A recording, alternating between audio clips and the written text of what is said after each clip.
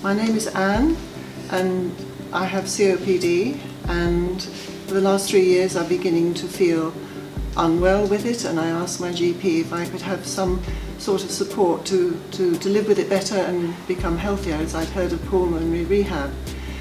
And I was referred here, and with some trepidation, but to be quite honest, I haven't looked back. I've enjoyed the sessions, I feel stronger.